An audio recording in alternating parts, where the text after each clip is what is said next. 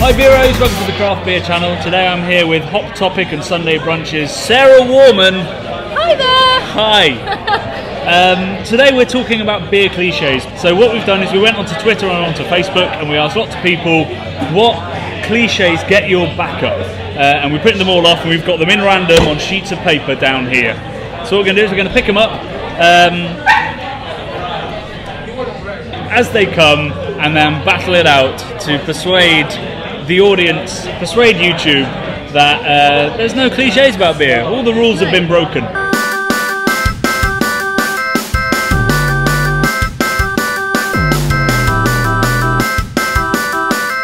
So number one, lager is boring. I repeat, lager is boring. I mean, lager can be boring. Yes.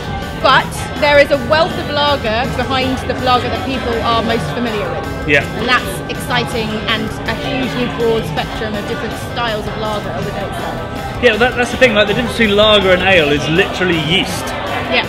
So we shouldn't be dismissing half of the world's beers just because it doesn't use a yeast. And also, most of the time, particularly American breweries, use very clean yeast. Yes. So it's almost like a lager anyway. You're not getting any yeasty esters or flavours from that. Because you don't have that estery quality from the yeast that you get with ales.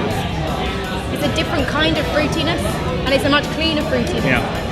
The yeast gets in the way of what they're trying to do with the malt. Yeah. Whereas lager gives you that very blank canvas to do whatever you want with a beer. Yeah. Next we have murky beer is off beer. At the end of the day, the murk is probably flavour. That's, in a nutshell, that's what it is. I think if you care for the beer and you care for what's going in it, there's no reason that you should filter it. No. It's like, it's to some extent, it's like sieving a stew. Yeah. You're like, you get a lovely gravy, but what have you left behind? Exactly. You spend all that time putting all that flavour into a beer. Why would you then strip that back out again? Yeah. Like, filtering is going to make it look clean and nice, but that means nothing if the flavour doesn't carry through because you've taken it all out through a sieve. So it totally depends on the beer you're trying to make. If you want a really crisp, really dry IPA, filter it. If you want a really crisp, really refreshing lager, filter it. If you want a really full-bodied stout or a IPA that's going to really stick in the mouth for a good 5 seconds after you've swallowed, don't filter it. I think it also comes from the fact that when you're serving cask ale, when you're waiting for the cask ale to be ready, you generally wait for the clarity, because that means what used to be fish scale, well not fish scales, fish bladders I think, has settled out. Exact isinglass, no that's a place in Lord of the Rings. It's not just beer nerdery on this channel. So you're waiting for that to settle out because you don't really want fishiness in your beer. But now, for a start, they use vegan alternatives in most cask beers, and in bottle, that's not what they're using. Cliche number 3. Cask beer is warm. Cask beer is warm. Well, we should start with the fact that we've done a beer school on why cask beer is amazing. You can click on Sarah's face to see that video. I would say it depends on your definition of warm. Now, the ideal temperature is like 11 to 13, which I think just means 12. Yes. Yeah.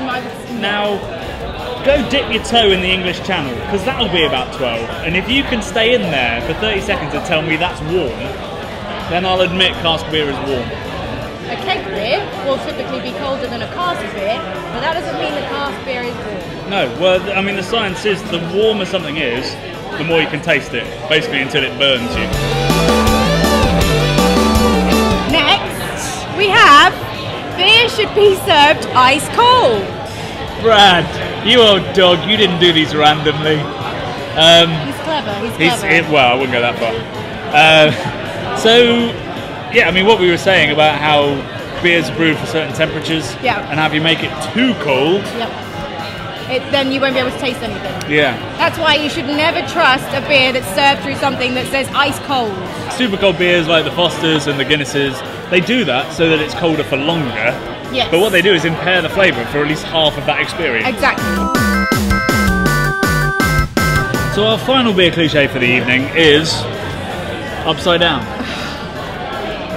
Beer is simpler than wine. Well, that's poppycock. Bollocks, that is absolute bullshit.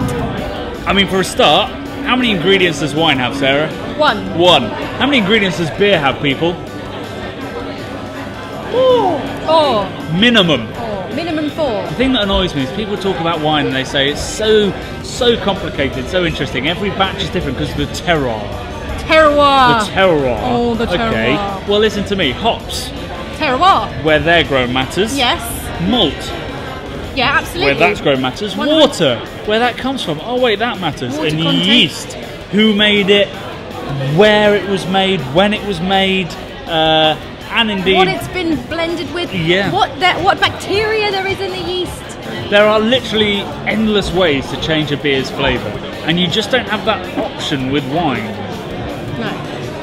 No, there's no comparison really, because you've got all of those different elements that you can chop and change and do in different quantities as well. It's not even like you have to stick to the same amounts. Like you just change the amount of different types of malt in one brew, and you'll get a different beer entirely. So I hope we busted some myths there for you. I mean, brewers are so open-minded, beer is so open, and I think drinkers need to be the same to really enjoy the wealth of opportunities out there in beer. Absolutely. And I think if you're at a bar and you try a beer and you're not 100% sure why it tastes a certain way, there's a good chance that it might mean to taste like that, and it might be just a weird, funky style, or it might be off. But you should 100% always ask the bar staff and find out, and then you can learn something and enrich yourself in terms of beer. And always ask for tasters, and then you know what you're getting, you know what you're going to like. So from Mother Kelly's, from the Craft Beer Channel, and from Sarah of Hot Topic and Sunday Brunch, keep busting those myths and keep trying new beers. Cheers.